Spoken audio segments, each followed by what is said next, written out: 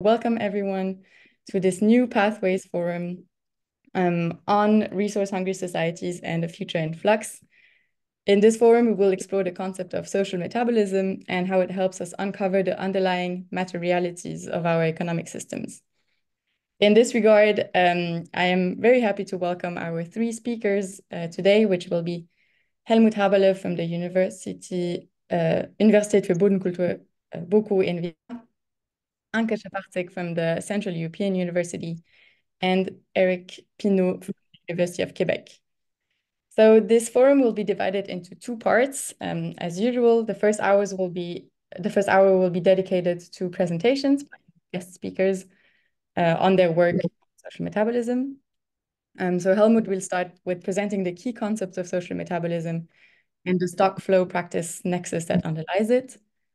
Eric will be continuing by opening up economic theory beyond monetary terms, adding sources and sinks to the neoclassical scheme of production and consumption.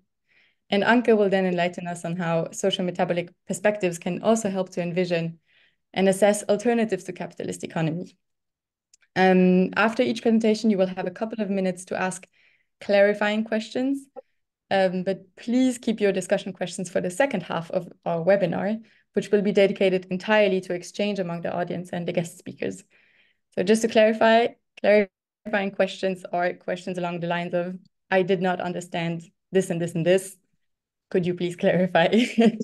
And discussion questions will please be held for the second part. And for the second part, I am then very happy to welcome Benjamin Fleischmann, who's a PhD candidate at BOKU and alumni of our annual autumn school on sustainability science, who will be leading the discussion in the second part. So in this regard, I'm not going to talk much more, so welcome all. And without further ado, I will give the floor to our first speaker, Helmut Haberl. Okay. Whenever you're ready. Thanks a lot. So I hope you can now see my presentation. Yes, my topic is social metabolism. So basically we discussed that I should start with a rather conceptual presentation that introduces the concept and explains a little bit how it can be applied. And this will be then followed by more presentations by Anke and Eric that show how this can be used in to better understand possible transformations towards sustainability.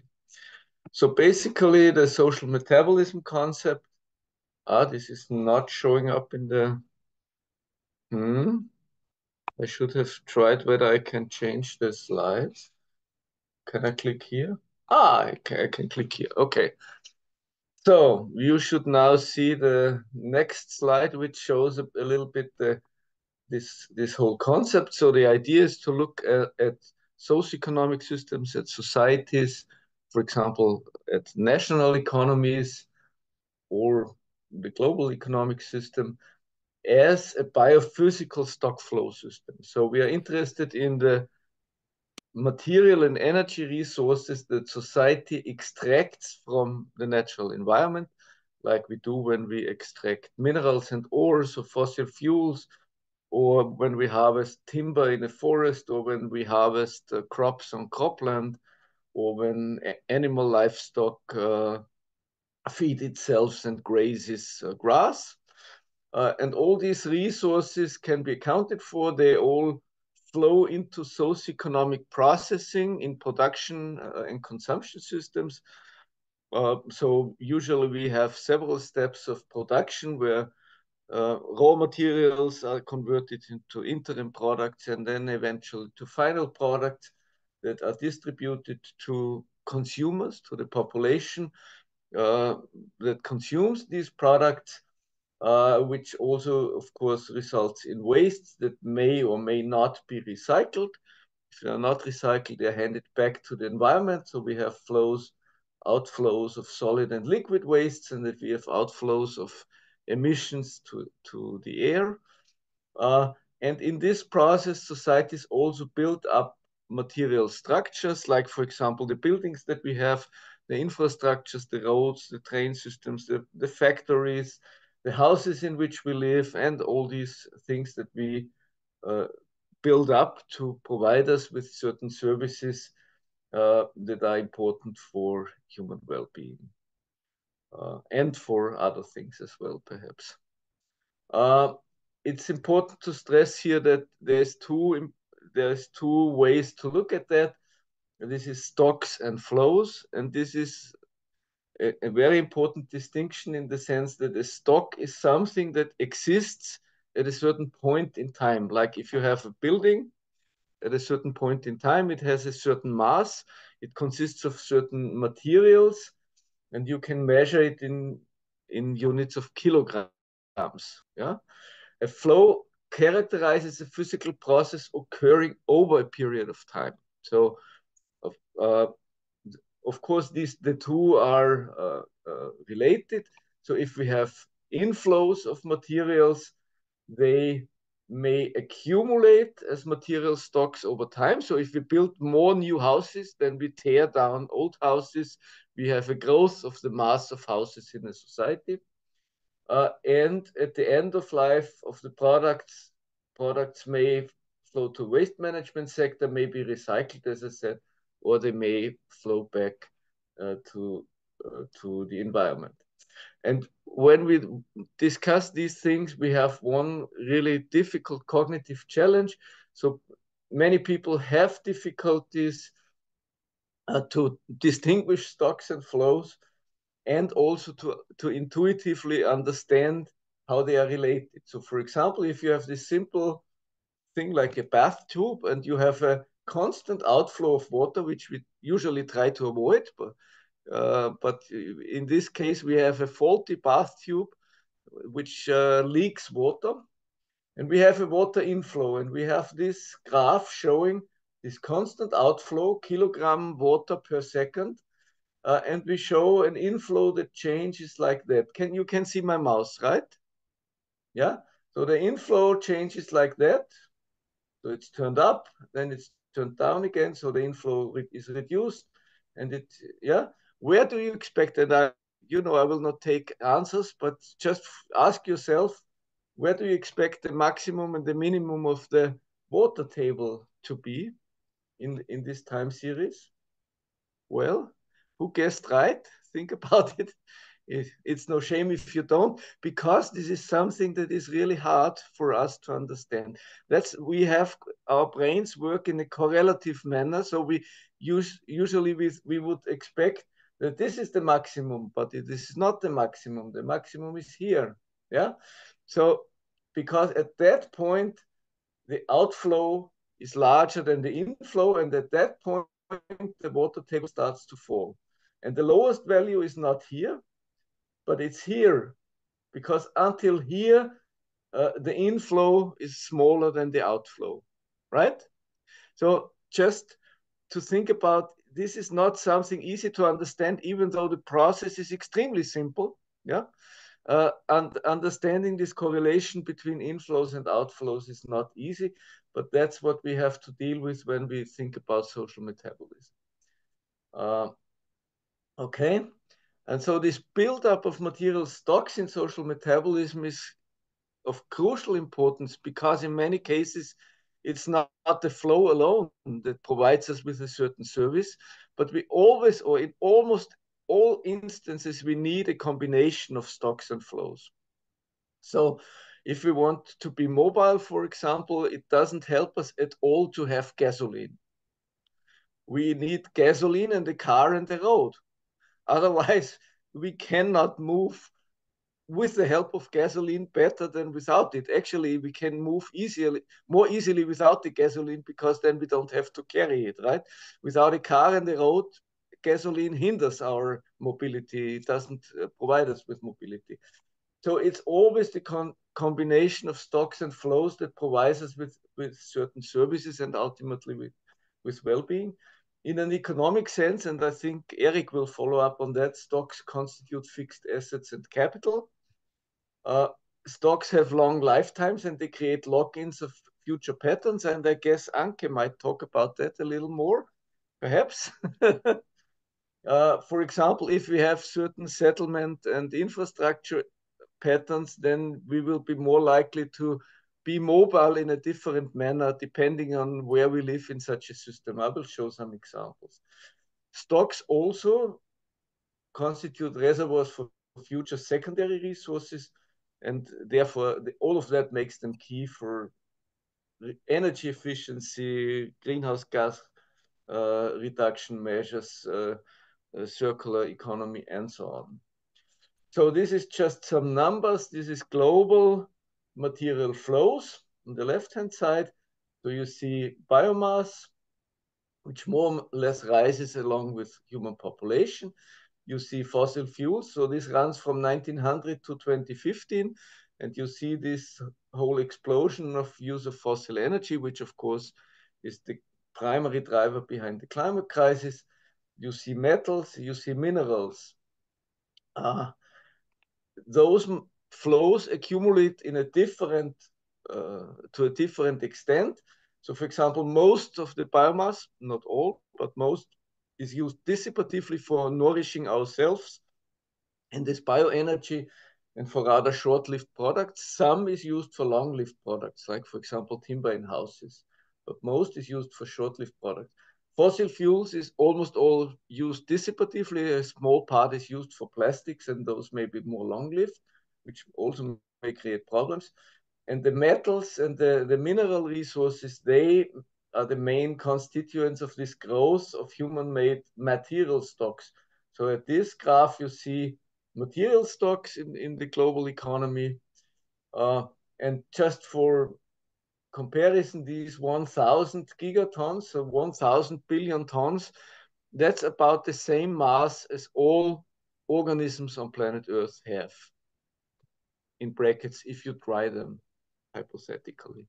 We don't want to dry ourselves, certainly, because we don't survive it, and the plants also don't survive it. But if we were to dry ourselves completely, to bone dry biomass materials, that would be the mass all of the biomass on planet Earth has.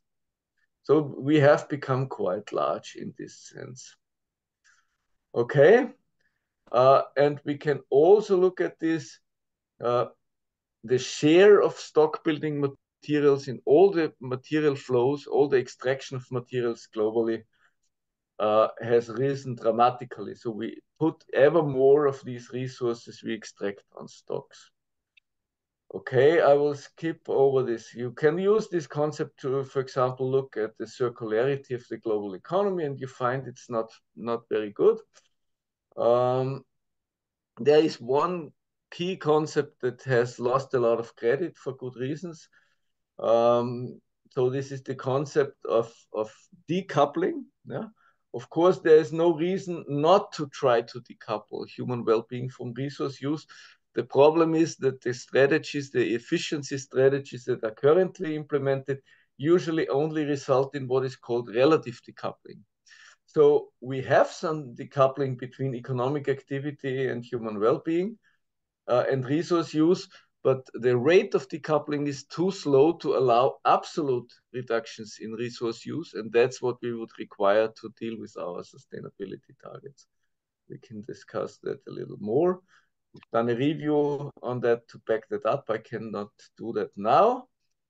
The one important thing here is, so if we look at we can look at resource efficiency in a much more comprehensive manner with the stock flow service nexus idea. So here we really appreciate that it's always a combination of stocks and flows that generate certain services, certain well-being contributions. And if we take that seriously, we may perhaps find ways of achieving the services that we need or want to have a good life for all people on Earth. But this means we also have to change the patterns of our stocks. We cannot just say, well, we just reduce the ratio between economic activity and flows, which brings us to a difficult question, which is what actually is a service? Many people, when they talk about services, talk about what I would call function. For example, and I stick with the mobility examples today, many people talk about, for example, person kilometers or ton kilometers as indicators of services. I would call that a function. So moving a person from here to another place is a function, but actually we have to think about why we want to move from point A to point B and where on the surface of Earth are the points A and B that we want to connect. And if we think about that in that manner, we may want to be mobile because we want to have social inclusion. We want to be included in the work process. We want education, healthcare, groceries, daily demands, leisure, and so on. And then perhaps not moving at all or moving a far shorter distance may be a much better solution than moving people over many kilometers. So I think person kilometers is not a good goal function, right? So that's not a goal we should have. And there are just two examples. So if I compare a daily commute of 1 kilometer, which I can do on foot or by bicycle, with a daily commute of 30 kilometers by car, I have much fewer person kilometers with a 1 kilometer commute. And I may even have health benefits and well-being benefits because it's a nice thing to do, to walk 1 kilometer, to go by bike for 1 kilometer, even more so if it's a nice environment. And 30-kilometer commute maybe is very expensive and it's perhaps not at all pleasant. Okay, so you can use this concept to quantify things. I have to skip over that. I want to also get to this concept. So the core idea here being that the structures within which we live shape our daily routines. And this you can understand if you use the social science concept of practices, of daily routine activities of people. And they are characterized by three core elements: by materials and infrastructures, by knowledge and skills, and by socially shared tastes and meanings. An example from mobility again. You can be mobile using very different means of transport, for example. You can also be mobile and reach your goals by moving over very different distances. And the meaning component may, for example, be if you go to a meeting, it will depend on which people you meet, what it means if you arrive with a Mercedes-Benz or an SUV, or if you arrive on foot or with a bicycle. Yeah, in a group of scientists who work on global climate change issues, if you arrive with an SUV or a Mercedes-Benz, this may not be a good appearance, right? If you are the CEO of an international corporation and you arrive on foot, you may be judged very differently, right? So this is the meaning component. The knowledge component here is, of course, to be able to move by car, you have to know how to drive it, and legally you also need a driver's license. So otherwise you cannot go by car. And if you want to go by bicycle, you need to have a bicycle and you need to how to drive it. The material component would be, and the infrastructure component would be, you need bike lanes, you need roads, and so on. You need the car, you need the bicycle, and so on. Yeah. So that's kind of a concept with which you can try to understand the relations between social metabolism, the daily routines of people, and their well-being, the well-being they can achieve. So I will stop here. The slides will, of course, be shared, and there are a few more slides you may look at and perhaps ask questions in the discussion. Thanks a lot for the attention.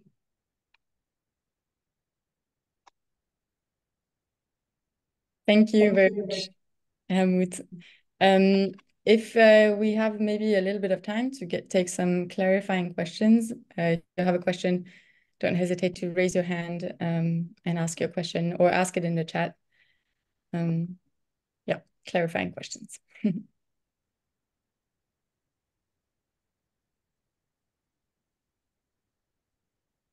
And if there are no questions, or maybe you need a little bit of time to think, But if there are no questions, we can move on to the second presentation. So Eric, I will invite you to share your screen, and yeah, great. I'll do that right now. Okay. And I'll give you the floor. There we are. Okay. And here. And there we go. Okay. So I'm going to share with you. It's an application of the social metabolic model to questions of political economy, how we can use the stock flow practice model to understand capitalism as an economic system and as a biophysical or a material system. So I'll start with, well, I think I'll go quickly over the introduction to social ecology. Helmut has done it, and jump into point 3 as fast as I can to look at how we can look at the economic process as a metabolic structure and how capitalism fits into that picture. It's based on a book that I wrote that came out last year called The Social Ecology of Capital. Maybe some quick remarks, just introductory remarks to remind ourselves that social ecology is an interdiscipline that literally asks the question of the nature of the ecological relations of society. And we can say that this can be looked at in two different angles. On the one hand, this is a classical distinction in ecology. Autoecology would be the relationship between a being and his habitat, and this gives us social metabolism. And then we can look at the relations between living beings, and this is synecology, and this would be the study of colonization, which is another branch of social ecology. And I'll be focusing just on the first branch. As Helmut has shown, we have the capacity to represent the material flows that make our economies, and maybe I think the important or key idea in this, from my point of view, is that these flows and these stocks are instituted in the economic process, and I think that's the most important concept here. Eric, sorry, yes. I don't want to interrupt, but we don't see your slides moving. You don't see? No. Okay. Yeah. You since the very beginning? We were only seeing the first title slide. Why is it okay? It says it's paused. Yeah. Okay. This has never happened to me before. I will transform this right away into a PDF. I guess this is Keynote that is the problem. I'm sorry about this. This is very strange. Okay. Do I have this in PDF? I should have it in PDF. Okay, there. I'll try again. Sorry about that. So after the first, everything kind of died out, right? Yeah, we only saw the title slide. Okay. So now, can you see? Yeah. Okay. So this is the book. Sorry about this. Okay. And then, well, sorry about this. Okay, I'll keep on. So as Helmut showed, we have the concept that I worked with in my book was the idea of linear throughput. Basically, looking at what flows through society, which must be extracted and which will be dissipated, and this is tied to material flow analysis categories, which we use when we calculate these flows, and this is tied to the different forms that materials take as they flow through society. These categories here are categories for us, for human beings. I think the material entities don't know that they take on these different guises. So this is important to understand that these are social and symbolic categories that organize the way materiality flows through society. So materials flow from raw materials, become use values, and eventually become waste. And the important thing is the metamorphosis from one category, you can see my mouse usually, to another is a social process of, it is not a functional process. If we take the transformation of use values into waste, well, this process is not necessarily tied to material use, and in the sense of being used up, the decision to make waste is a social process. Okay, now when we start to open up the box of political economy and material flows of social metabolism, there's one important relation that we have to work with, and it's the relation between value and entropy. To add value in the economic process is an entropic process, and there's no way out of this relationship between biophysical work, which implies entropy, and value. That is not to say that we have to collapse value and entropy. I think that value is a social process of valorization. Entropy is a biophysical process, and one should not confuse one with the other. But one has to recognize that there are two places of impossibility. You cannot have value added in the economic process without entropic transformations. So this is against this whole idea that we could have a dematerialized economy. And on the other hand, in our economic system, one cannot have biophysical work, one cannot access significant amounts of biophysical work, energy, materials, without capitalist social relations. In other economic configurations, it would be possible, but in our economic system, valorization and entropy are tied together, but one should not collapse one into the other. In social metabolism, we work with the idea of metabolic regimes, and it's important to understand the nature of these regimes to understand how capitalism develops. Capitalism emerges in an agrarian regime, but it takes off and becomes a hegemonic economic system in the fossil industrial metabolic regime. There was during this fossil industrial metabolic regime, there was a period where there was socialist economies organized according to different principles, but the development, the takeoff of the both of capitalist growth and of fossil industrial regimes, they're intimately tied one with the other. Rapidly, what I'd like to highlight from this table is the idea that the surplus form and the development form are radically different. In an agrarian regime, your development pattern is very cyclical. You have a metabolic base, a metabolic ceiling, and you have diminishing returns as you invest into productive capacity, because you're investing in ecological relations which are at one point limited in their productivity by net primary production. In this metabolic regime, the economic surplus has to be produced and is harvested ex post. In the fossil regime, we notice that we have growth instead of a cyclical pattern of development. This growth is continuous, and we have rising returns in the sense that as we apply oil, coal, and gas to the extraction of oil, coal, and gas, we get more oil, coal, and gas. This is something that has been studied in energy studies. And maybe the important thing is that the surplus form is a pre-existing mass of fossilized energy.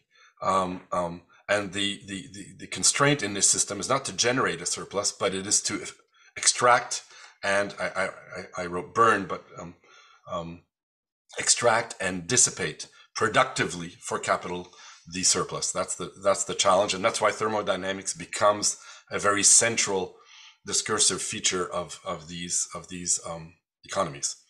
And then one could say that the relationship to nature in general in agrarian societies is ecological. We are enmeshed in relations with plants, with animals. Animal labor is central to these societies, whereas in the fossil industrial regime, our relations are more to abiotic aspects of nature, which become core determinants of our metabolism. And I could go more in detail maybe in the discussion. So that's so we'll be working with this down here with this model here of fossil industrial metabolism.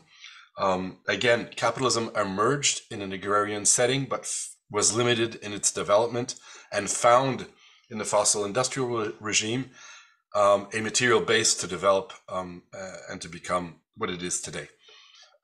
So now turning to the economic process as a metabolic process and this way of organizing the economic process is typical of capitalism. I wouldn't use this structure to understand other economies, in particular agrarian economies. I'm not sure it would be relevant to all cases. I think that it was really developed to understand capitalism. Usually when political economy, when we're interested in understanding capitalist relations, we tend to focus on two relations, production and consumption. And our economic, the representations we have of the economic process are limited to these two relations. From a metabolic point of view, we have to work with four structures, which each being a site of capital accumulation, each being a site of valorization, of exploitation, and each having a certain degree of autonomy relative to the other moments. Of course, you can't produce things that have not been extracted, productively transform, things that not have been extracted, and you cannot, of course, dissipate materialities that have not been extracted, produced, and consumed. But there are autonomous logics or independent logics at each of these points, and one of the interesting features of this approach is to try to understand how the independent function of extraction or productive transformation, consumptive transformation or dissipation impacts the overall metabolic structure of the economic process. This is maybe a more precise way of representing these relations. And this kind of takes this idea of entropy and valorization. So you still have this kind of axis down here of entropy and this axis here of valorization. And we see that how materials change form as they move through the economic process. So the material flow or the throughput emerges in the economic process as raw materials, is transformed into use values, and becomes waste as it is dissipated. And here's a way to bring this whole structure together. So valorization is the process from extraction to production. Once value is created, it must be realized in the sense that we must have effective demand. This effective demand can be individual or it can be collective. We can collectively consume what has been produced, and eventually, what exists in the economy as use values will be wasted, and this waste process is capitalistically determined in the sense that there is an inbuilt waste relation in all the elements that are produced in a capitalist economy, and then there is accumulation at this point, which can take the form of incineration systems, of renewable natural gas facilities, of dumps, of this massive flow of e-waste that we see all over the world. So there is accumulation at this point, just as there is accumulation here at this point of extraction. Now, material stocks, as Helmut insisted on this aspect that stocks are an important feature of our metabolism, and I think the one thing that is important to highlight from the political economy point of view is that as we moved, you can kind of draw a line here in the 1950s, as the capitalist world economy matured and became hegemonic, we moved from a social metabolism dominated by flows, and you see here the massive amount of feed that is going through the metabolic profile of our societies, which is tied to animal labor, and which is to a society where the accumulation of stocks, of material stocks, becomes the overall dynamic. And what's important to understand from and I've got a bunch of examples of these here, what is important to understand from a political economy point of view is that property relations is what organizes the existence of stocks. This brings me to work differently, to build on what Helmut has developed, the stock flow practice nexus, and to widen the notion of practice to power structures, institutions, and more generally social relations, and to also look at material stocks as objects of property relations. And this is a bit an insight into how we can work with this. So I'm looking at maybe the same activity, which could be, let's say, a lumber yard, where a sawmill where we're transforming trees into construction wood. And from the perspective of capital, and this is drawn from Marx's Capital, but it's kind of traditional political economy perspective. From the perspective of capital, through investment, the sawmill appears as the sawmill, which is a stock, a material stock that is accumulated, appears as fixed capital. That and what flows through the sawmill appears as a commodified flow of bearing value. So from trees, we end up with the commodity, which would be construction wood. And the social practice that we have that is organizing this whole relation is a practice where we try to extract value from trees through the existence of a stock, a material stock, which is a fixed capital, which is a sawmill. Looking at the same activity from the perspective of labor, what do we have? Well, we have a labor process, so somebody that is embedded in an employment relation. His work is mediated by the sawmill, not seen as fixed capital, but seen as a machine, a tool that is an extension of his capacity to transform material reality. And what flows through the sawmill is use values in this sense, which can be then used to construct houses like what's behind me. So the stock flow capital nexus is a way to organize the stock flow practice nexus, but looking at how the practices of capitalism are a specific form of social practice that imply economic relations that are embedded in these material relations. And the idea, which is basic to stock flow practice analysis, is that you cannot have one tier without the others. So you cannot have valorization without fixed capital and a commodified flow. You cannot have employment without means of productions, with energized means of productions, and a flow of use values. And you cannot have a commodified flow without fixed capital and a valorization process. So this is what this approach gives us. And then if we take this, and I won't go through this whole slide because I have about 4 minutes left. If we take this and bring it inside our 4 moments of the economic process, then we can see how each moment of the economic process has this 3-tier structure, and it can be a very powerful analytical tool to understand production, consumption, waste, and extraction.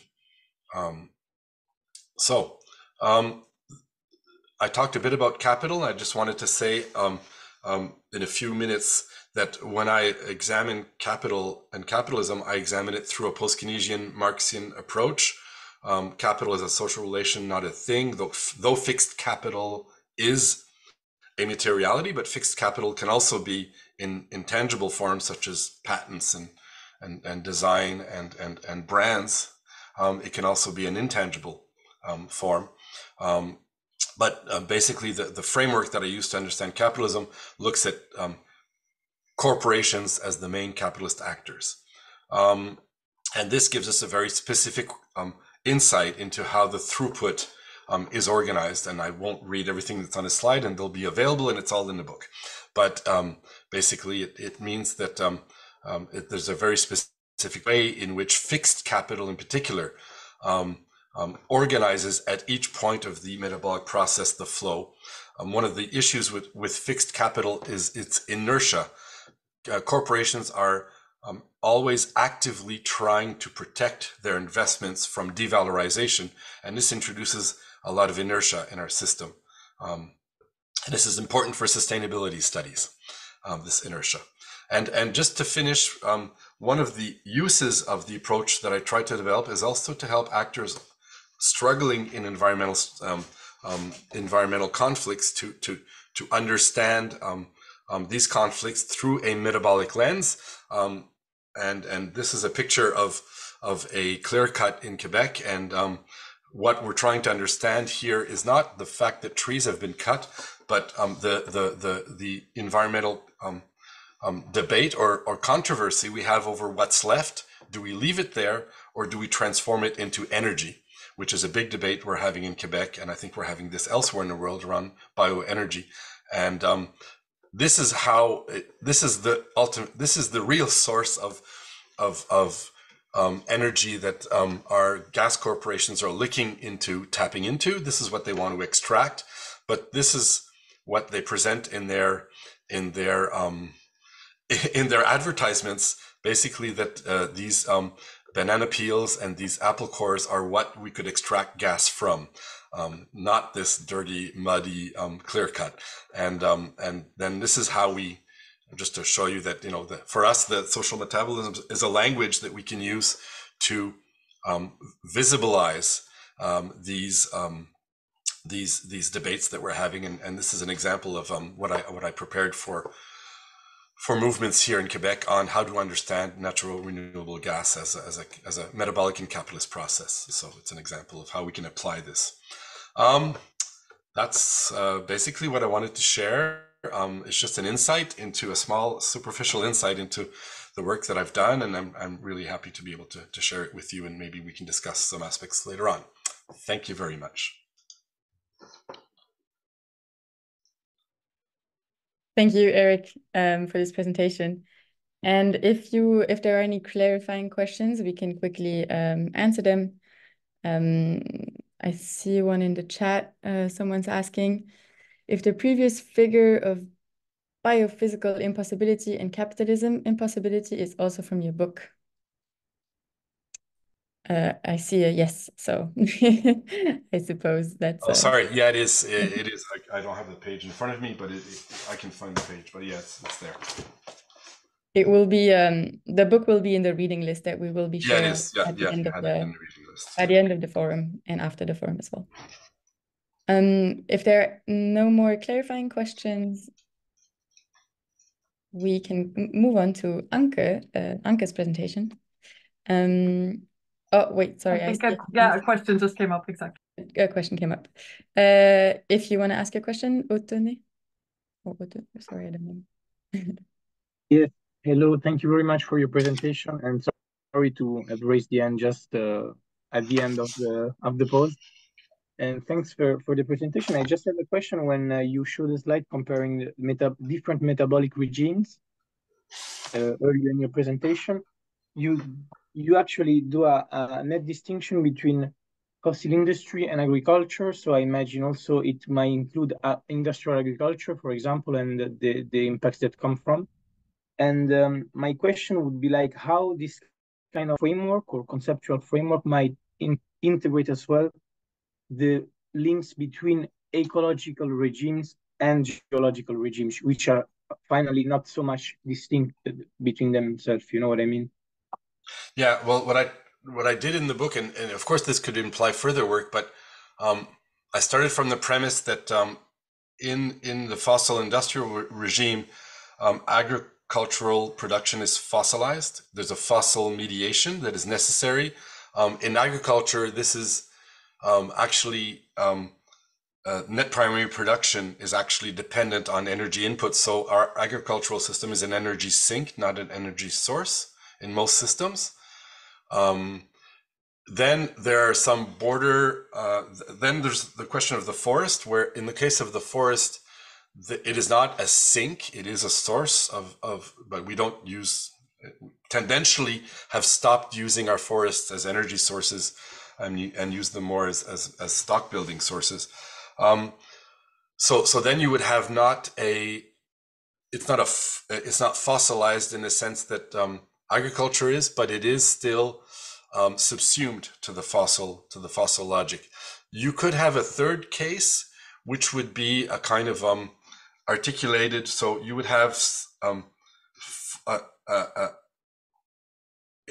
a country which, or a society, sorry, which is, or a class of peasants which are still in these ecological relations, and then we would have a purely extractive relation to this production, where a capitalist system would extract in a non-reproductive way a surplus, without a fossil mediation. That would be like the third example. Maybe we can get in maybe during the discussion. So there's room for articulation. There's three cases. So the first case is fossil net primary production, which is agriculture today, industrial agriculture. That's what we have. The second case would be fossil mediated extraction, which is what we do in the forest sector. And then the third case would be just a purely extractive, parasitical relation of capital to peasant production. That would be the third case, I guess, that we would see. Okay, thank you very much. Yeah. And I think we will have maybe the time later to further go deeper in the discussion anyway. Okay. Thank you very much. All right. If there are no more clarifying questions this time, we can go to Anke's presentation. All right. And maybe as I'm setting up my screen share, I saw that there are a lot of alumni from the last Future Earth Autumn School there. So hi, everyone. It's good to see you, or at least to know that you're there. And I also saw some of my CEU students, which I think is really nice. So welcome as well. I think I have everything set up. Do you see the, but now I don't see you. So do you see my first slide? Yes. Thank you. All right. So what I wanted to do is to talk a little bit, and then also especially to think and discuss with everyone in terms of, what we can get out of using these social metabolic tools or the social metabolic perspective. And I say get out of social metabolism because I've heard often that as humans, we're supposedly only interested in our own gains, right? So we always need to know, what can I get out of this? So that's why we're starting with this. A little bit of like a not so serious comment, of course.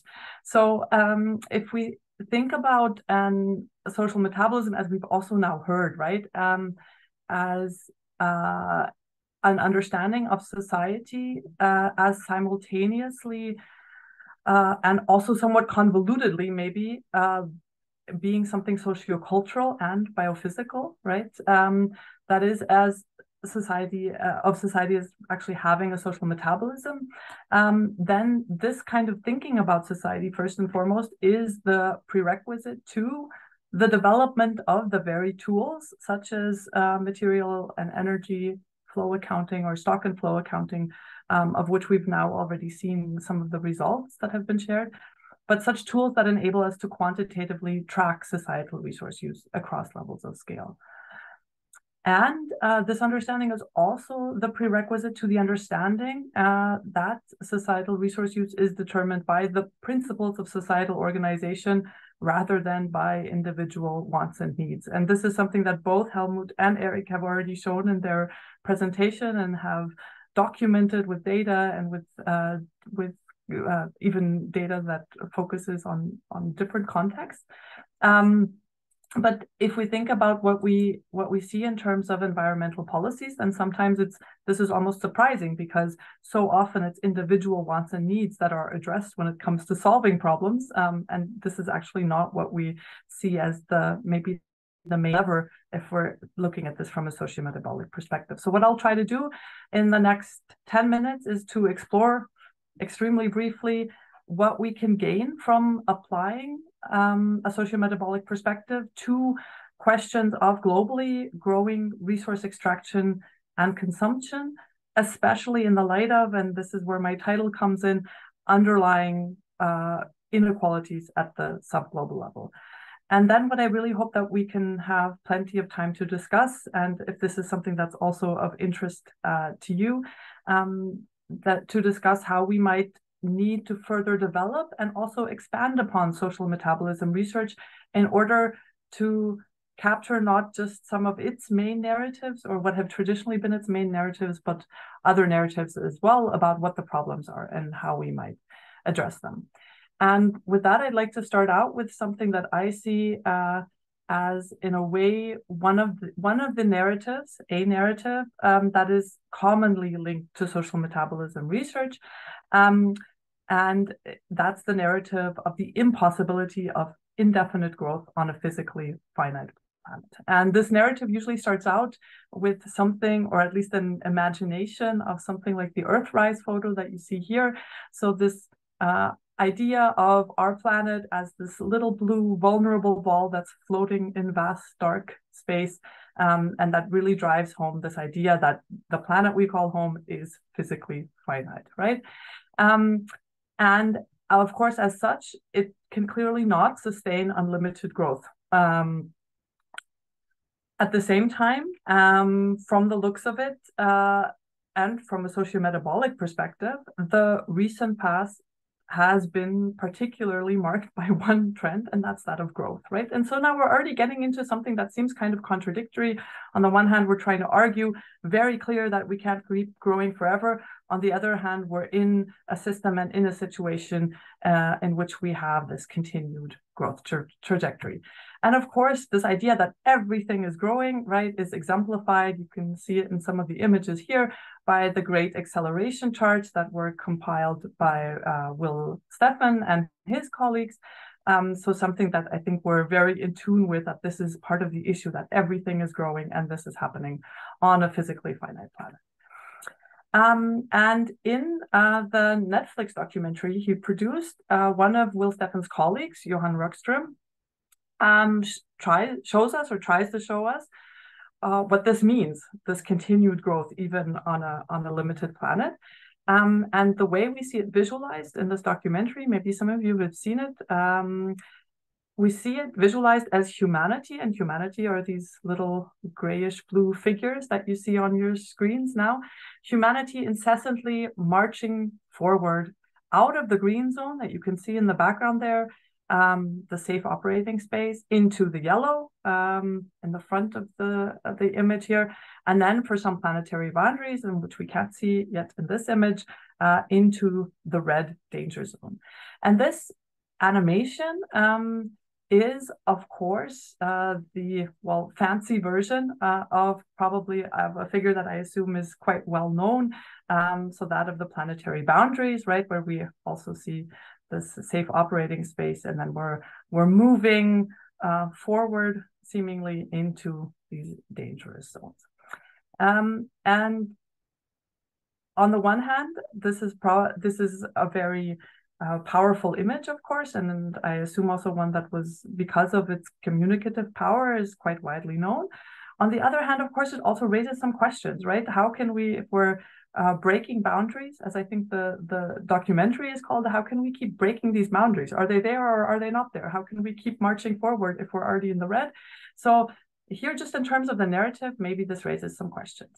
And I think that we can maybe further approach what might be our issues with what's going on there if we actually take a moment. And again, we can do this from a socio-metabolic perspective if we look under the hood of global growth, right? And then if we look at that, we have to acknowledge that actually we are quite far from all marching in the same direction, as this animation maybe suggests, or all marching to the same tune.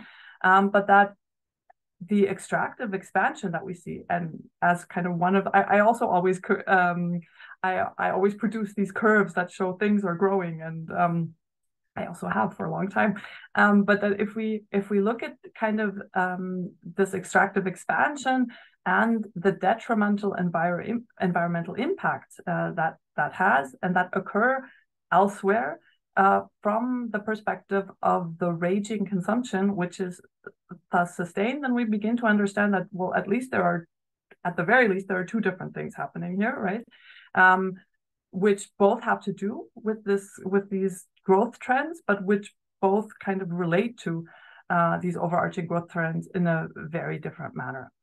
And of course, this is something that it is then, if we analyze this further, we find that actually in these periods of global growth, or what we refer to as global growth, the growth in resource use is not at all global, or not at least not international. It happens at the aggregate level, yes, but it's marked by very stark international differences.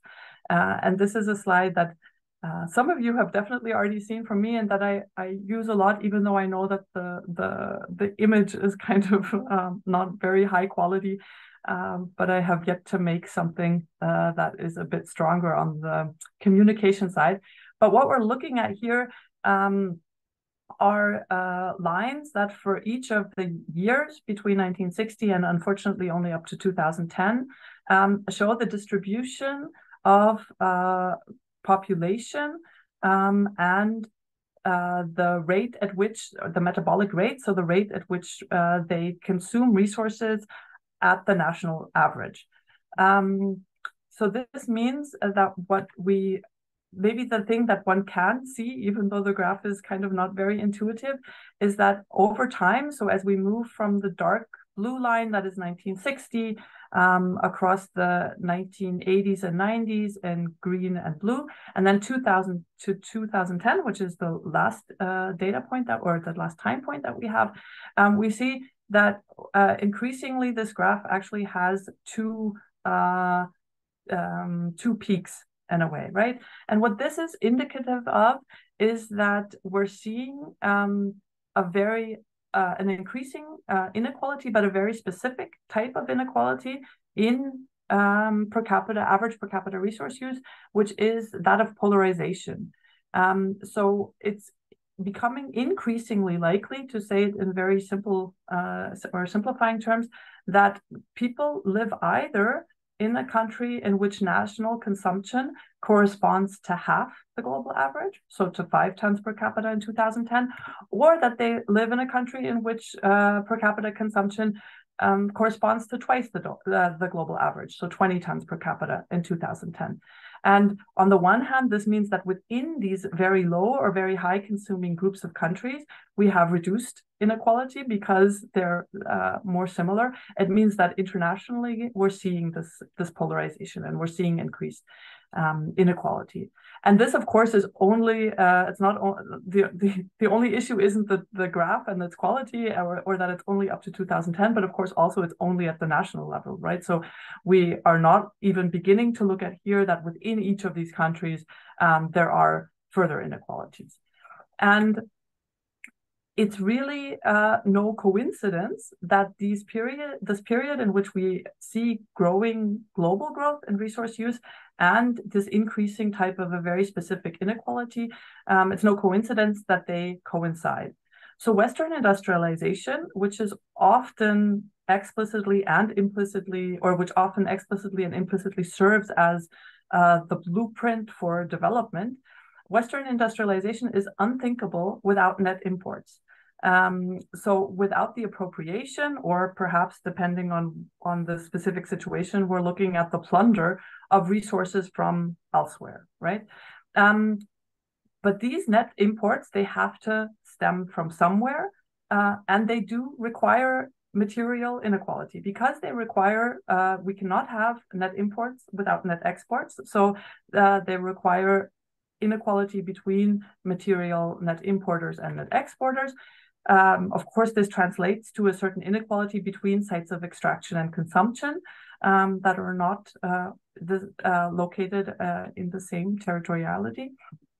And also, to a large extent, between the mines of the past and the often called urban mines of the future, right? And from the perspective, especially of the Western industrialized countries and the global North, of course, it's no coincidence that we're beginning to think about possibilities for urban mining now at this stage in development, when actually we are in the global North sitting on quite substantial mines, and metal content or ore grades in many of the mines around the world is decreasing because the high grade ores have already been extracted. And what this means, if we take it together, of course, is that in contrast to popular claims that this could be a blueprint for development, that this is a blueprint that can never be implemented everywhere, because not all countries can be net importers, and that they require net exports, right? So it cannot become universal. And I assume that probably to none of you listening, much of this is a surprise. And I would assume that most of us are actually quite aware that a lot of what we consume in the global north comes from elsewhere, that there are many, important initiatives to kind of put that elsewhere on the map, right? To make it as vague, to enable us to look at supply and use chains for individual products, for sectors, these types of things, whether it's for food, as you can see alluded to in the image here, or whether it's for phones, where we have studies now that enable us to look at where the different metals or materials in such phones come from, right? But actually, I would say all too easily, this knowledge that we do have becomes tangled up in concerns about the security of supply. And if you look closely, you can see that in this image that I've shared here with you. So security of supply, geopolitical issues, right? Or sometimes like this idea of the sorry state of environmental protection elsewhere, right? So the problem is we're importing from areas that have poor environmental legislation. And this is a nod towards that very legislation and to trade policies, and oftentimes has actually extremely racist overtones as well. Another way to look at these links might actually be to concern ourselves with the unpaid care work that's provided by environmental defenders at the sites of extraction. And what I'm sharing here is a screenshot of the Environmental Justice Atlas. And that Environmental Justice Atlas is kind of one tool that might help us to do so and to have a look at the work of these environmental defenders. And every dot that you see here on the map represents an environmental distribution conflict. When this atlas was in its infancy or in the very early stages of its development, one of the hopes was that we would be able to show that more extraction means more conflict. So that we would, with the data we have from social metabolism studies, we would be able to see where is extractive expansion happening in quantitative terms, and then probably, or that was our expectation, there would be more conflicts where that extraction is happening. Of course, part of that idea was also that people the world over, even those living in conditions of what is described as material and energy poverty, are not interested, to say the very least, in supporting a growth-led economic system. And unfortunately, or maybe not so unfortunately, this is something that we weren't able to verify. And initially it was disappointing, but in fact, I think that if you look into these cases in the atlas, you will find that for the environmental defenders locally, it isn't about growth. And of course, if we think about it, that makes a lot of sense. How could it be, right? So at the local level, global growth trajectories are not readily visible, which is part of the reason why we have this fancy animation in Rockström's documentary, because we're trying to kind of visualize what does this even mean, global growth, right, for us individually. But what is visible, of course, locally and very strongly visible is the violent destruction of human and more than human life. And this happens, it can happen regardless sort of the level of extraction, right? And this is what is contested. And I think what would be kind of really nice potentially to discuss, if you're interested, is of course to think more about what this means. So whether in juxtaposing the outcomes of social metabolism research and the claims of environmental defenders, we can ask how can we disentangle accounting practices such as material and energy, stock and flow accounting, from their use in and for productivity increases in capitalist growth? How can we go from the reductionism of our ton fetishism, which maybe you've already noticed that if we're looking at materials, we look at tons and tons per capita, to acknowledging the diversity of languages of valorization, And both terms, one very officially, the other not so officially, are Joan Martinez Aliers, who those of you currently at ICTA in Barcelona have probably seen there. And maybe to also ask how can we track, sorry, we's missing there, how can we track extractive expansion without contributing to the resourcification of nature? And that resourcification is Val Plumwood's term. And maybe this also has a little bit to do with kind of in the very title of our forum today, what is the image that comes to mind when we think of resource-hungry societies, for example? And I'm looking forward to your questions and to discussing this with you. Thank you.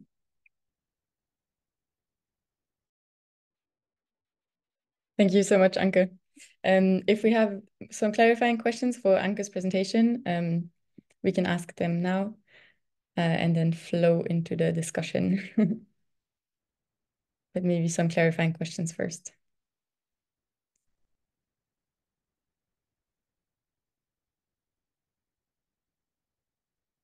And if everything is clear, I will give the floor to Benjamin Fleischmann, who's a PhD candidate at BOKU and who will be facilitating this discussion. So don't hesitate to either raise your hand or write your questions in the chat, and Benjamin will be moderating the discussion. So the floor is yours.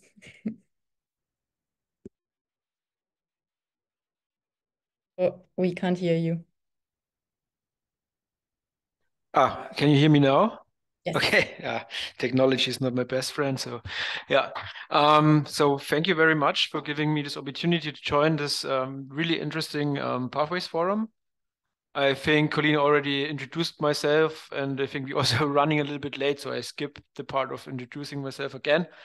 But before we start the discussions, I just want to make a couple of remarks. So I think to ensure that everybody has the chance to participate, I would kindly ask everyone to raise their virtually hands, their emoji hands, if you have any questions, comments, or contributions, and I then try to organize the order of people who want to contribute.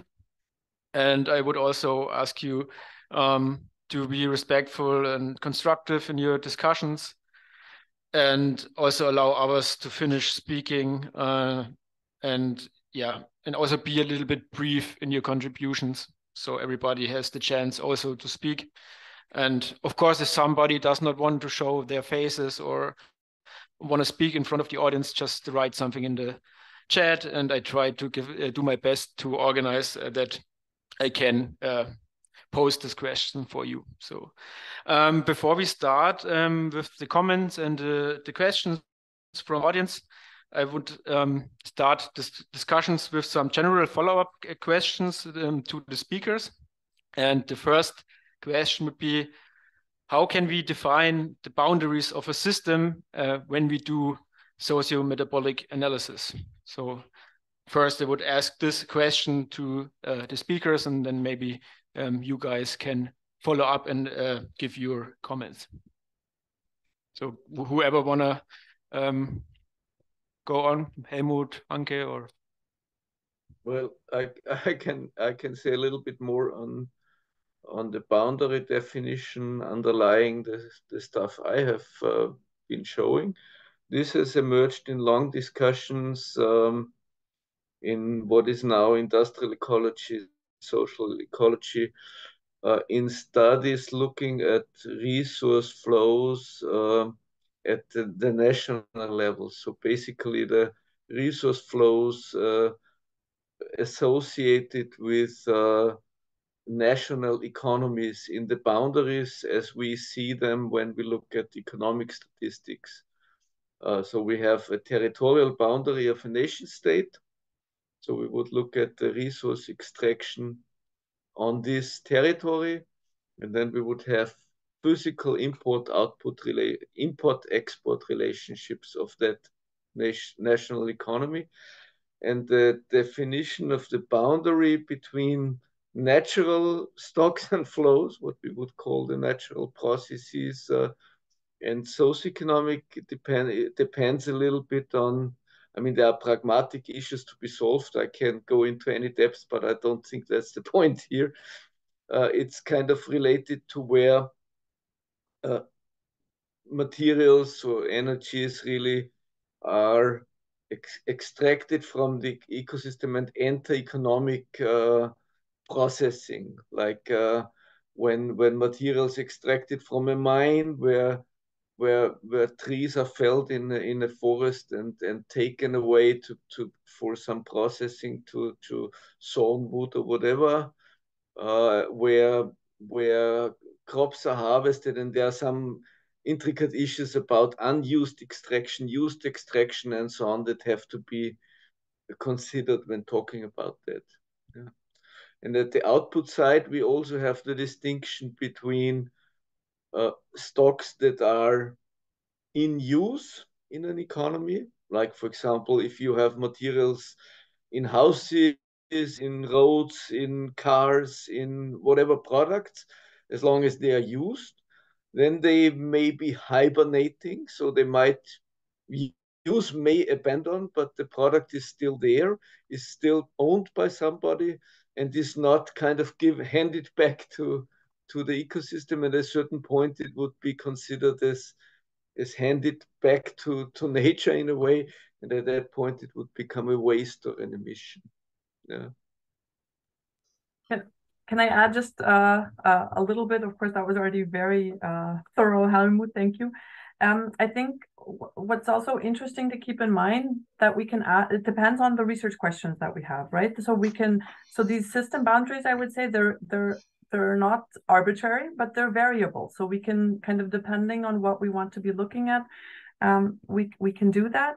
And then the interesting thing is, of course, that how we set the system boundaries says a lot about how we assume that our societies work, right? Because this idea of kind of what resources are useful or what stocks are in use can vary depending on kind of what we think about. And if we think about the fact that, for example, in many countries, if I own a plot of land, and if there's building activity going on it, then I pay less taxes than if it's kind of just lying dormant, right? So then stocks that are kind of just the basic structure of a building, they have an economic use because they mean that the person who owns that is paying less taxes, but they don't really have like a use that we think about in terms of providing accommodation for people, for example, right?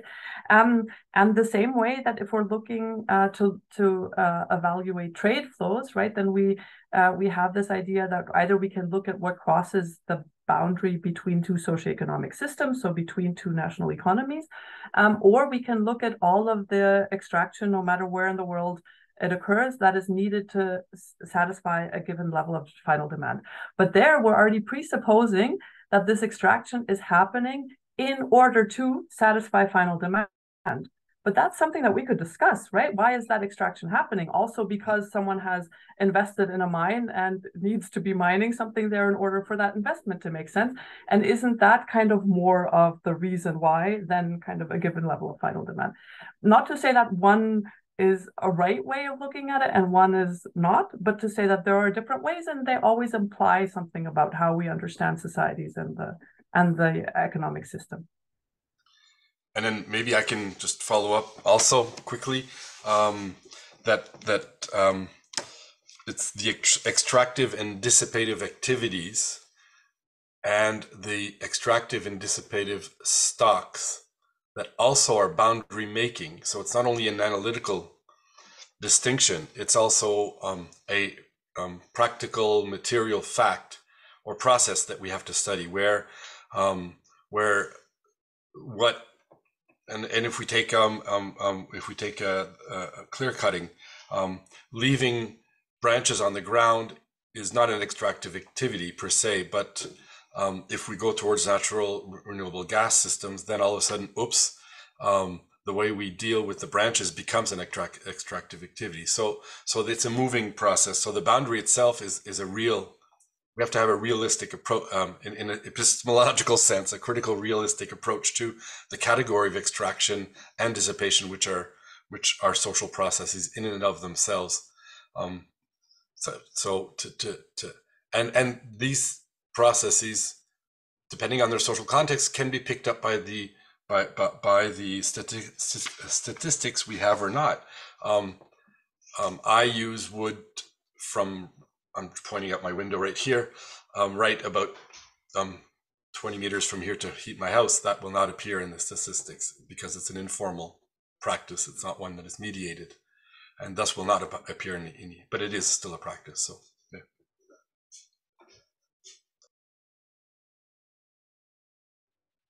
Yeah, thank you very much. I mean, I think then we also would have the problems with measuring processes within a country, like trade, for instance, within Austria, to have certain statistics of the trade of Vienna and the hinterland and also other parts of Austria. It's not so trivial every time. So I guess this is also much work for the researchers to get the proper data. And I guess, yeah, I experienced it myself by doing the masters. So does anybody from the audience has a follow-up question on this particular question? I see that Anke wanted to add something. Is that right? Or no? Okay. So are there any questions on that matter from the audience? In terms of how we define what we want to find out, what is the system boundaries, and then try to use this approach of socio-metabolic analysis. Okay, so then I would come to the next question, which would be, I mean, all of you three have already mentioned some linkages to other disciplines, how we can use the approach of social metabolism, of social metabolic research to engage disciplines like social sciences, natural sciences, humanities, and so on.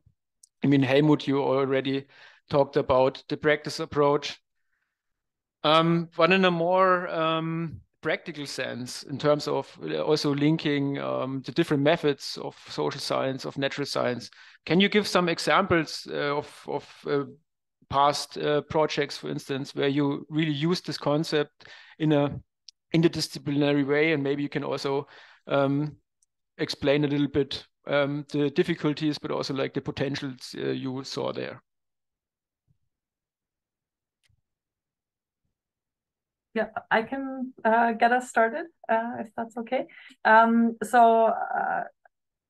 I started out I started my research career out working kind of very exclusively with the social metabolism concept and with material flow accounting, which means I was just doing a lot of data work and calculations.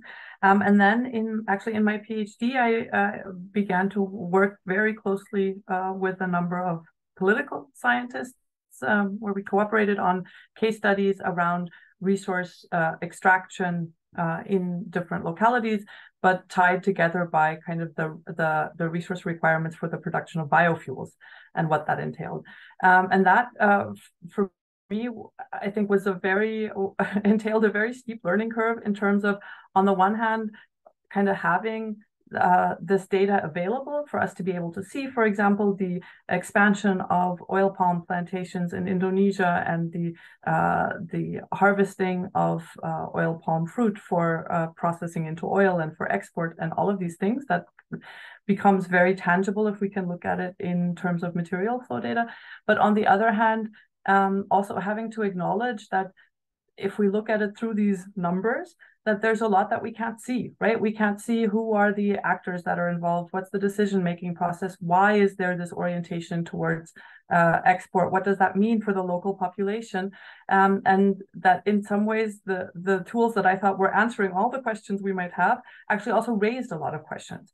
But I think that that's really such a productive point of departure for interdisciplinary work, is to have that realization that, hey, my work is raising questions that I can't answer, but actually I think you might be able to help me out. And then that can sort of be a mutual process. So I think that that's something this cooperation into, well, political sciences specifically, then political ecology, but also political economy. Of course, many different schools in political economy, so depending on the particular school. But I think that's something that's been like very productive in both directions, right? In informing the research.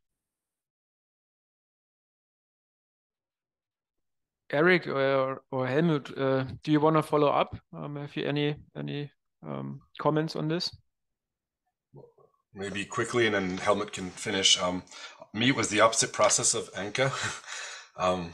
So I was working with a political economy framework and trying to understand extractive activities around oil and around forest products, and not having the tools to be able to visibilize and analyze the material dimensions to these processes. So for me, coming into the social metabolism approach was a way to complement and rapidly had forced me to open up the conceptuality that I had of the economic process to go towards these 4 moments that I didn't.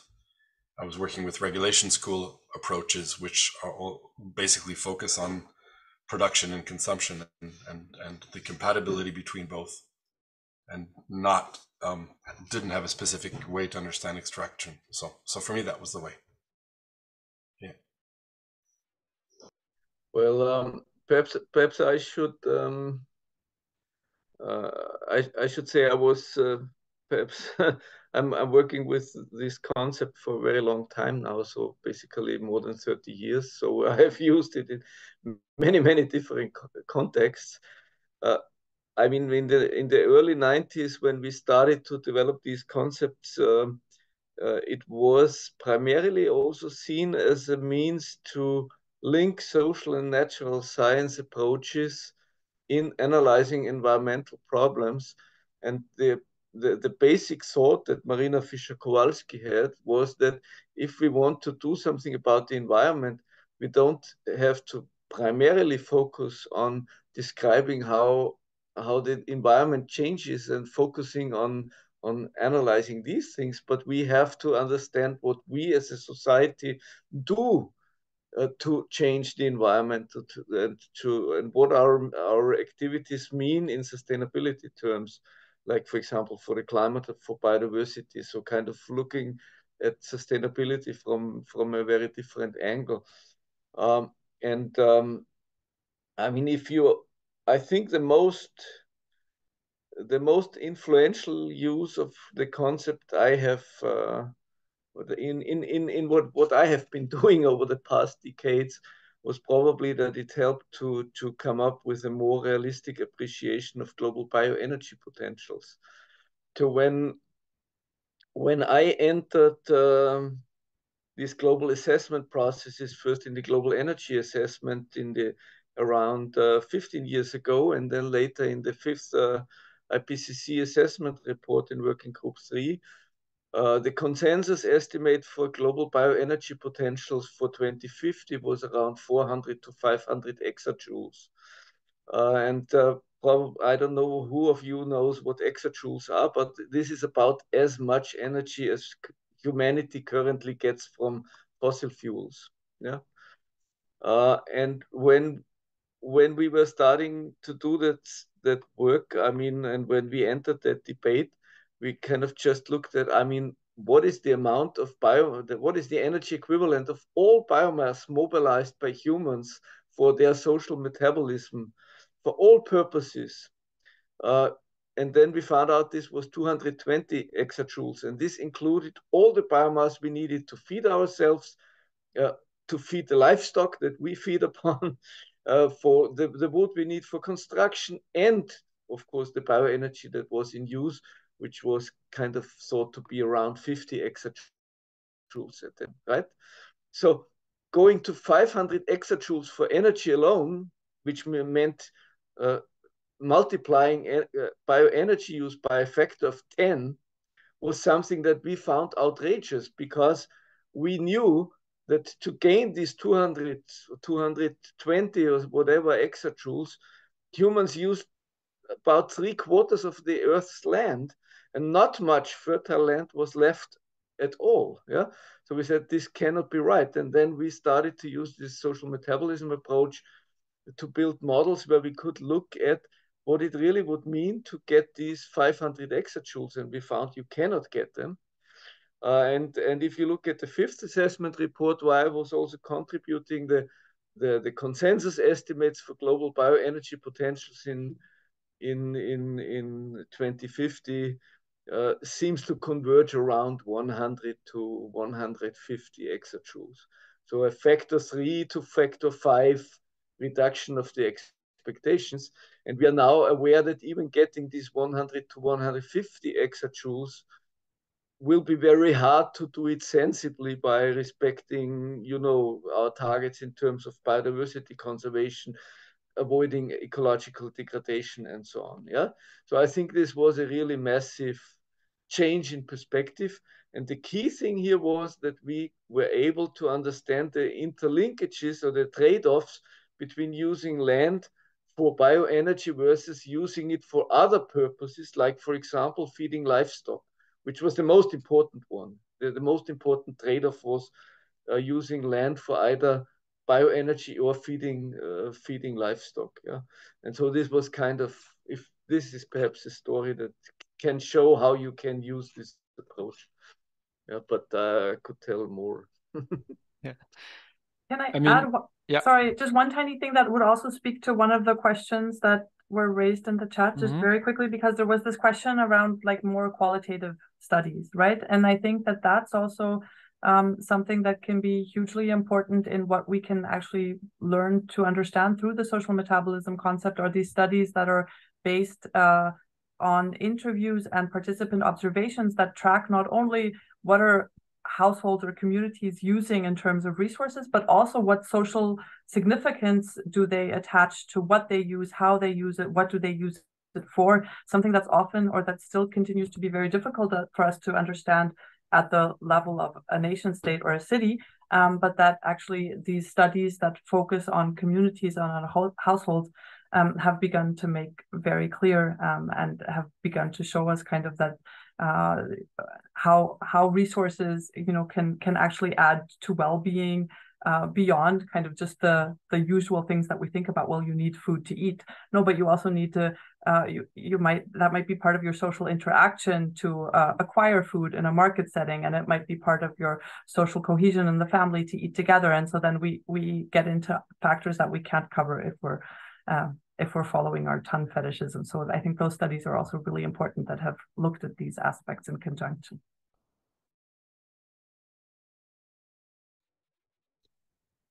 Yeah, thank you, Anke, for already also addressing one question of the chat. Speaking of which, I would just go through the questions. There are some.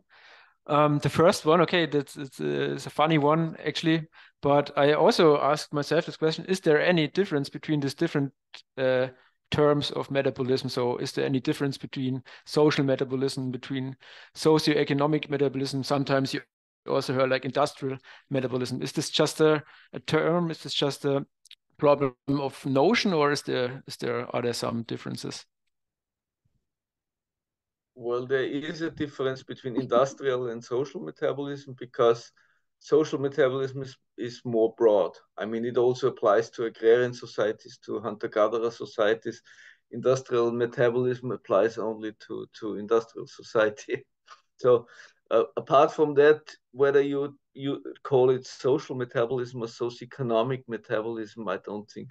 I mean, different people prefer different words here, but I think there's not a big difference in meaning, at least not to me.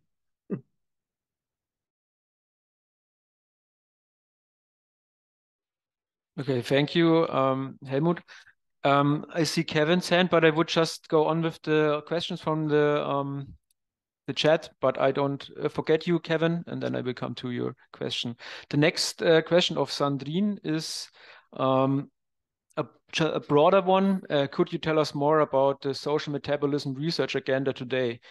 What are the key research questions and directions? And the second one would be, could you give us examples of how social metabolism research is able to provide public policies with useful data, tools, and frameworks? Yeah, I think that's a good question. Who wants to start? I can always go at it just rapidly and then let it to the others. But what I'm trying to work on recently is to look at how fixed capital works inside the stock flow practice nexus, and how fixed capital accumulation, either in tangible or intangible forms through the investment relation, can act as a mechanism of inertia. And how can we understand that process? So that's yeah, and that has a really big impacts on how we understand transition or socio-ecological transformation. This fixed capital relation.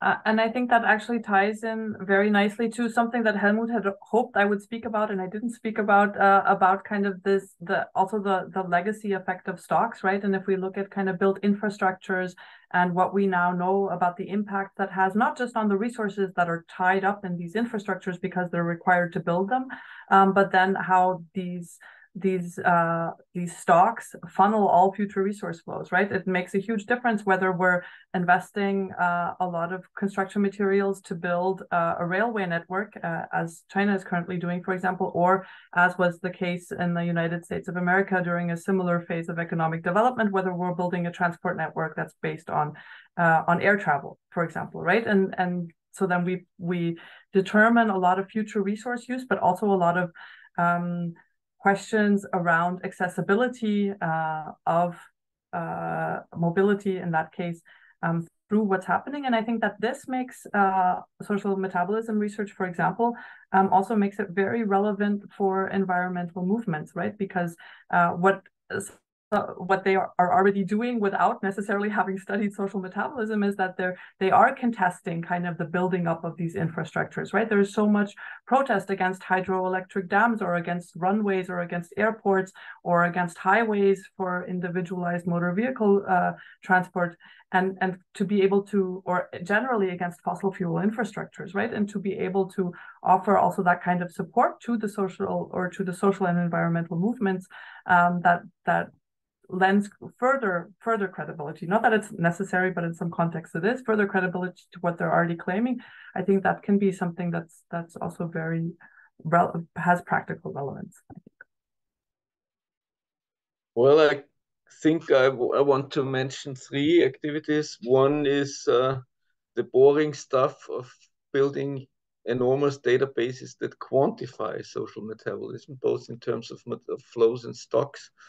So I am just finishing a large project where we've done that to a very large extent, and we have been mapping material stocks globally with very high resolution, even down to 90 meters, with very high thematic resolution, distinguishing buildings, roads, and whatnot, and also building very long time series of material stocks and flows in national economies, using a quite detailed socio-metabolic model that distinguishes 13 different steps of production and consumption, 15 materials, and works on a national level globally for the last 120 years. And through that, we produced massive databases. And at the moment, we are also trying to use these databases to understand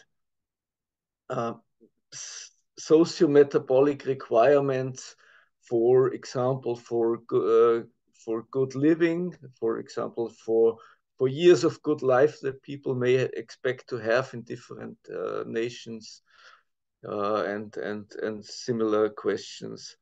Another thing is, and this is quite straightforward, obviously you can use these databases to assess how circular economies really are in a macro perspective, not on the product level, but for the level of whole economies. And we're in a project together with YASA and many others, where we look at the circular economy and thereby very much focus on the demand side, not only on when you have all this production going on, how can you close the circle at the back end of social metabolism? How can you recycle the waste? But what can you do to reduce material inputs? Because you know, in the end, all the inputs will eventually sometimes end up as outputs. There are thermodynamic limits to recycling, yeah. And so if you really want to become sustainable, you have to limit the inputs, not only the outputs, recycle the outputs. And the new project that we've just gotten approved, it's a quite big project, and Anke is involved in that as well. We want to look at how the current geopolitical tensions, wars, pandemics, all these crisis phenomena that we increasingly see, and that are more events, yeah, that may be stochastic. Some supply routes are blocked or disturbed, disrupted. How we can understand what that actually means for the resilience of economies, for our ability to provide people with a good life, and also for our efforts to move towards sustainability. Because, and for that, you need to be able to understand social metabolism, not as we currently do, as a rather linear stock flow system, yeah, but you have to understand it as a complex networked system that can have tipping points, that can have non-linearities, that may change in unexpected ways when you, for example, block certain shipping routes, yeah. And this is a massive methodological development, because we also teamed up with people who do these big data-based complex system models. But we also teamed up with people like Anke and others from political ecology, who try to understand the provisioning systems that are important for providing us with services and things that we actually need for a good life, like being able to nourish ourselves, have living space, have mobility systems. And there we want to understand how these stochastic effects change these networks, but also change our abilities to provide these essential well-being contributions. So that's for the next 5 years. So, and I'm not sure to what extent we can really solve it, but we hope to make some progress at least. So I guess we have to have another Pathways Forum after 5 years, and then you can. For sure. Okay. I mean, the second question was that, okay, how does this help us to provide like useful data tools and frameworks for public policy, for policymakers? I mean, I know that MFA, for instance, material flow accounting is already part of statistical assessment of the EU. So if you want to have data on the nation states, member states, consumption of goods and materials, you can look that up. So I think this is one part of it, and then you could also develop scenarios, forward-looking assessments on different policy measures, for instance. But I don't know if you also have to add up something, but otherwise I would go to the next question, if that's okay. Next question is from Cedric. Thanks for the interesting talks. Have you ever heard about, okay, Anke already addressed this question, so I would also go to next, because we're also running a little bit late. Another one would be a question to Anke. Thank you very much for the inspiring presentation. You explained very well the problems, conflicts between infinite economic growth and finite planet and resources. What about solutions? Where is the way out of the climate and ecological crisis? Is green economic development compatible with a livable planet? Big question for you, Anke. I hope you can answer it. Exactly. I will tell you now what the solution is. No, but in all seriousness, thank you very much for this question. And I think it's also a valid point, in the sense that I think from the socio-metabolic perspective, we tend to be very good at identifying the problems. And then even if we're presented with solutions, at picking those apart and seeing, well, if we look at this economy-wide, we see that there are repercussions, and we're not as good as coming up with solutions. So I think that's, in terms of the perspective, I think that's well, perhaps a weakness or something that's kind of outside of the scope of this approach that we should acknowledge. On the other hand, I think that if we take this socio-metabolism research together with insights we have from other research areas and also from our lived experience as human beings under capitalism, which I think is also a very valid source of information, then I think we really have to say that that capitalism, and whether it's called green capitalism or not, that it's fundamentally part of the problem, right? On the one hand, because it requires the growth that we've seen so far. This is kind of not something that just happened to coincide, but it's something that's systemically part of the capitalist economic system. And in the slide that Helmut sort of had to cover relatively quickly, we did, in a very systematic review of literature and of data, try to have a look at whether there are any economic systems that are able to sustain economic growth without also growing their level of resource use, and there really aren't. And at the same time, I think we also have to look at at capitalism and its impact on our social relations, right? And then we have to ask ourselves: is this kind of, or do we feel like we're living our best lives? It's just that it has a lot of environmental impact, and we should somehow address that.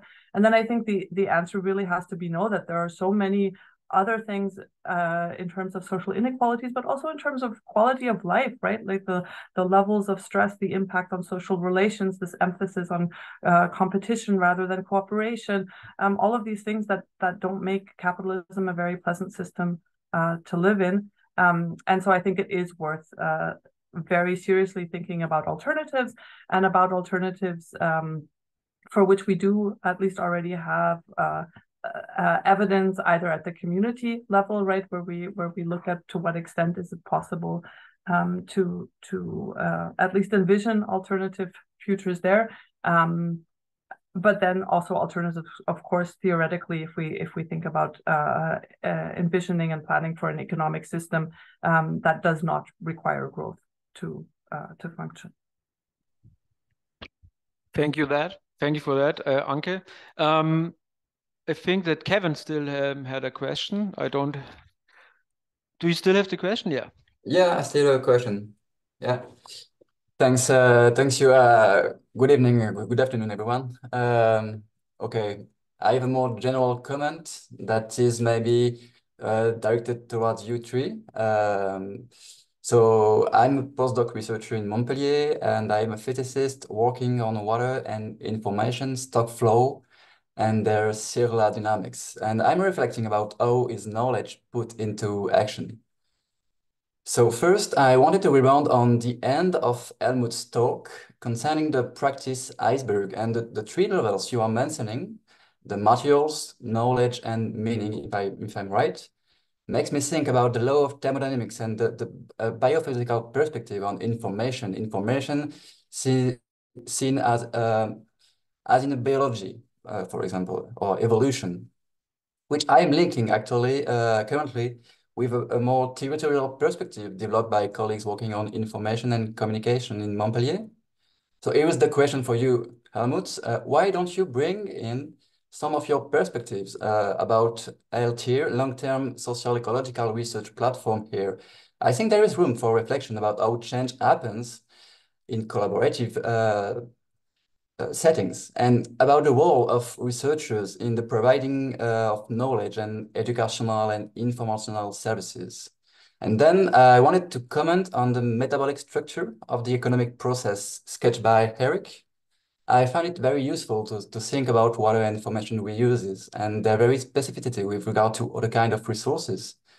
And but then you talk about anthropic transformation in an economic perspective. And as a physicist, I'm not totally convinced about the 2D graph you showed. What is your definition of entropy, and how is this concept put into variable and quantified, and is it? And finally, Anke, I completely join you concerning the introduction of your talk. I come to the same conclusion in my reading of metabolism. The development of tools, the possibility to expand upon social metabolism, to produce order and narratives about what the problems are, the need for more reflective research about to empower societies in the face of the crisis we are facing. Yeah. how social metabolism may help build new ways to practice research. Can it become a way to speed up a sort of interdisciplinary inquiry? And once the model or the provisioning system is made more visible with a critical opening of black boxes, the allocation, the resource uses, and basically all the difficulties with regard to information sharing, what can we do?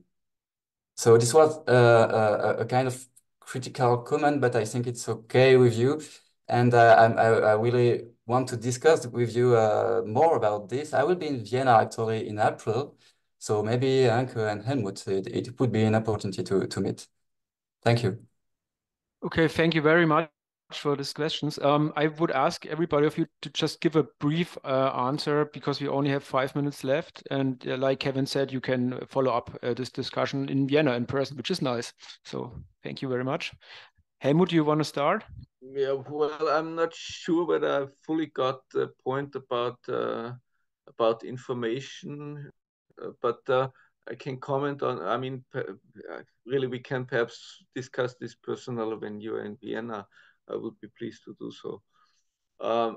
The LTSER platforms, I'm very much in favor of this concept, and I'm actually also involved, not very much because my time is quite limited, but my colleague Veronika Gaube is directly involved in further developing this concept.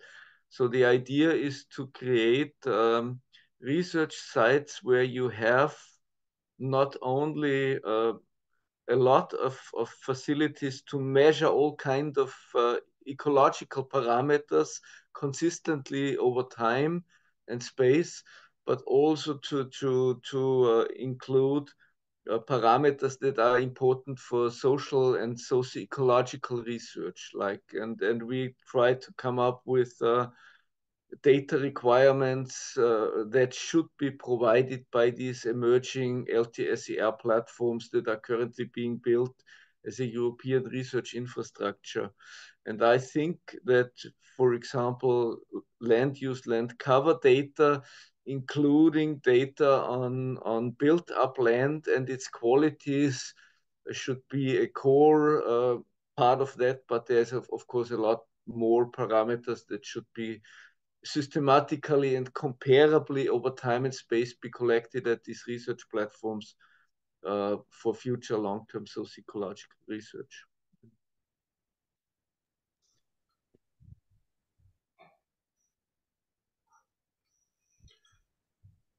Eric, do you want to follow up? Yeah, rapidly. It's a question that I've received before by other people with a background in physics, and I'd say an understanding that comes from Judge Skorogan's economics. So the way he uses and transforms the concept, of course.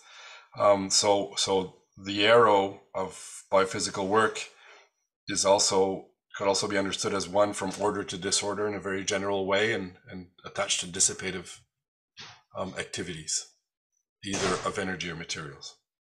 So that's the way it is used. But I do understand that it could be understood in a strictly physical sense as a problem to organize it, though it does. I mean, it does, if we, in terms of energy, work very well, then for materiality, I know that there are debates around that question. Of course, socials, one could replace entropic transformations with irreversibility. That would be. And then maybe just kind of very quickly the question of what can we do and where are we moving to with social metabolism research. I think in terms of also in terms of practical implications or implications that are meaningful to people in everyday lives, I think the approach is still vastly underutilized or underexploited in a way, especially because if we talk to people, for example, the outside of academia and outside of this bubble, the first application that always comes to mind is this idea of better informing consumption choices, right? That through social metabolism research, we can find out the carbon footprint of a product, and then we can choose the product that has the lower carbon footprint. But of course, that's very, very tightly within sort of this actually green capitalism framework. And so I think that that's really something that's worth thinking more about how this can become relevant. And I think it is happening, for example, at the level of urban research, where we're seeing some attempts to link social metabolism perspectives with, for example, concepts of the 15-minute city or of super blocks, and to sort of see at that level of the lived experience of urban residents, what does this mean and what does this relate to? And in a framework that's a little bit larger and perhaps also more influential than trying to make the right consumption choices in a supermarket. So we only have a couple of seconds left, so there would be like one last question, but I already read through it, and I guess it's too long to answer it in this short time. So I would unfortunately end this session. Thank you very much for this interesting discussions. Thank you very much for your questions and that you joined this forum. And now I would hand over to Colleen. Thank you. Yes, thank you. I join you in your thanks for this interesting discussion. Thank you everyone for your question, and thank you warmly to Anke, Eric, and Helmut for coming, and Benjamin, thank you so much for facilitating the discussion. For everyone who's present, we will be we will be publishing the recording on our website and on YouTube in a couple of days. We'll notify you when everything is ready, and we will also send you a reading list that we have compiled with interesting articles of the speakers, but also other perspectives on social metabolism. Also, don't hesitate to follow us on LinkedIn. You can find us under the Pathways Initiative, and sign up for our newsletter. Pavel is going to be sending the links in the chat. And I'm also really happy to already announce the topic of our next forum, which will be, the date is not completely clear yet, but if you sign up to our newsletter, you will have the news when they will be ready. Our next forum is going to be on, we're going to be continuing our series on decolonizing sustainability science, where we will be discussing with Indigenous researchers on how to engage with Indigenous communities. So it's a very different topic, but I hope it will interest some of you as well. And yeah, I really hope to see some of you again in the future. And if you have any questions that weren't answered, I suppose you can always reach out to the speakers if you definitely need to ask your pressing questions. So yeah, thank you for giving us some insights into how socio-metabolism can help transform our understanding of our societies, our economies, and also how we can better understand the narratives of transition, green growth, and everything that we keep hearing. And I think socio-metabolism is a really interesting way of maybe opening up some interdisciplinary and transdisciplinary researchers as well. So I thank you very warmly, and I thank everyone who was present and asked your very interesting questions. And I will see you next time.